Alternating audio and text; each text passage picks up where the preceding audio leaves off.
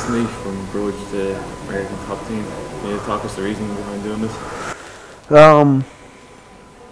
I mean, it was a little complicated, you know what I mean? But you know, me and Coach Trevor Whitman, you know, we still homeboys. He's one of my best friends. Really good boxing coach. It was just a miscommunication, you know, what cost. You know, it's going to cost me too much to be there, and for me, you know, I couldn't afford it, basically. You know what I mean? I didn't want to go down that road. So, but we still keep in touch. We still have good communication, and I still hire him for side jobs. Like if I want to go up there and train for a couple of weeks, you know, and pay for privates, I'll do it that way. You know what I mean? But that was all it was. It was no big bonfire, barn burner, no arguments, nothing like that. What's your relationship like with the Black Aliens? I don't really have a problem with the Black Zillions. I just have a problem with how things were run there. You know, my former manager, Glenn Robinson, he's a smart guy. He's just not good with managing fighters, with running a fight business. You know what I mean? He's really good at inventing tools, though. He can do that, but.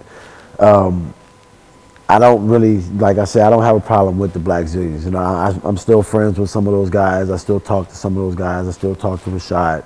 You know, it's just I didn't fit in there. You know, I mean, I think it was best that I leave, and that's what I did. Does it feel a little weird that you're fighting a Black Zillion fighter now? No, I asked for this fight. I wanted this fight. It's like, you know, you leave one house, you go to another house, but yet you still had a bad taste in your mouth from that last house, so you wanna make everybody in there just feel how you felt. So me beating Michael Johnson is gonna make them feel it. You know what I mean? So it's cool. It's fun. It makes the fight fun. You know what I mean? When you think of little corny stuff like that. And Michael Johnson said to us yesterday that there's animosity between you two from your side alone. He said he has no ill will towards you.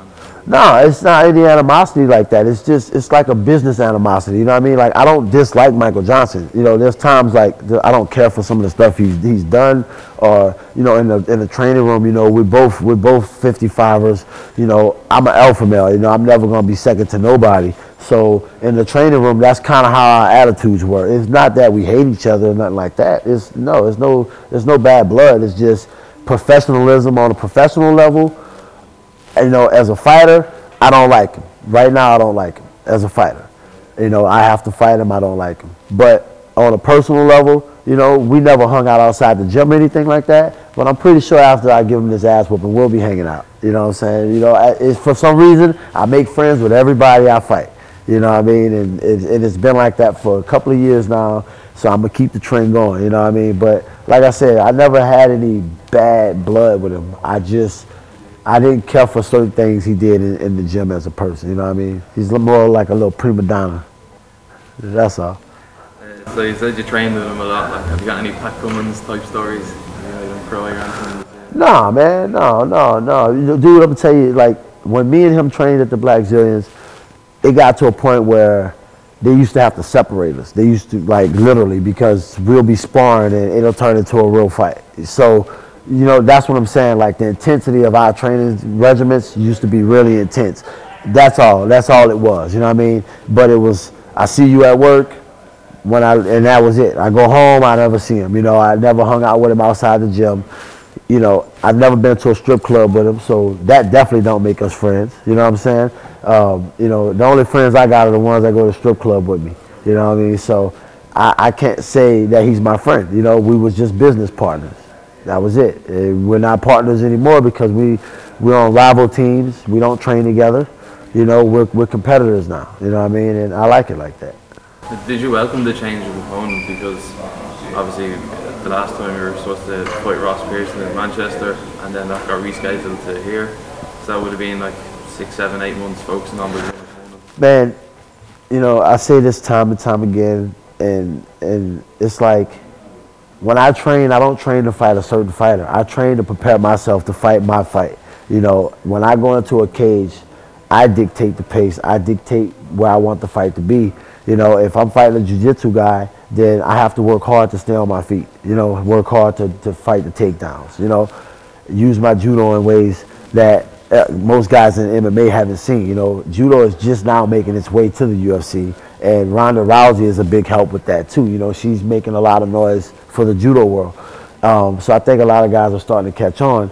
But for me, it's like I prepare myself to go to battle. So when they change an opponent, it's no sweat for me. You know what I mean? Because I'm not in the gym training one-dimensionally for one particular person. I'm training myself to be ready to fight because I can fight from anywhere in the ring. You know what I mean? If I can fight off my back, I can fight on top. I'm definitely great on my feet. So as long as I'm in shape, I'm fine. Johnson's never been KO'd in a fight. Do you think he fears your power? Everybody fears my power. Everybody. You know what I mean? I don't care who you are. I know I'm a hard-hitting motherfucker.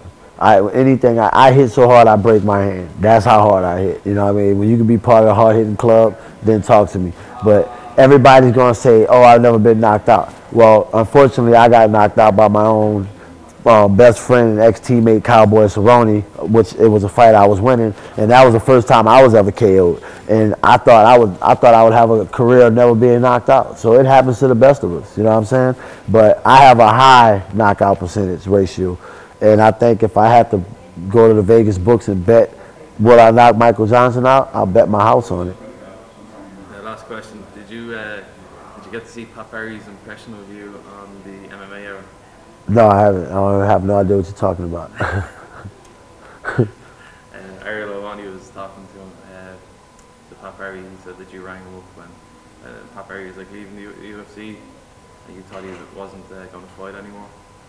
You give him a call, and then he done an impression of it. Oh, Pat Barry. Pat Barry, yeah. Oh, I didn't even get what you said, Pat Barry. Yeah, I talked to Pat, man. The night that I read the blog, it was on Twitter. I called Pat right away. I was like, what's going on? You know, because, you know, me and Pat came up together. You know, he was kickboxing and I was doing MMA when I was 16. And we were both basically the two hometown favorites back home in New Orleans. So we grew up training together. He was my first kickboxing coach. And when he retired from MMA, I thought he was quitting fighting altogether. And I was like, well, what the hell are you going to do? Go back to Domino's? You know, he used to work for Domino's when we were young. And he was like, nah, man, I'm going to go back to kickboxing. I'm going to fight for glory.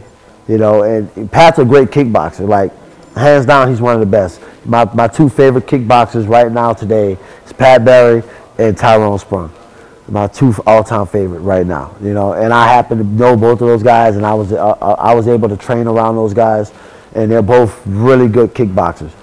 MMA is a different kind of sport, you know, and it was cool for Pat to jump out of his comfort zone and try out MMA, but I never thought he would do that great in MMA because of the takedowns and the jiu-jitsu part of it, you know what I mean?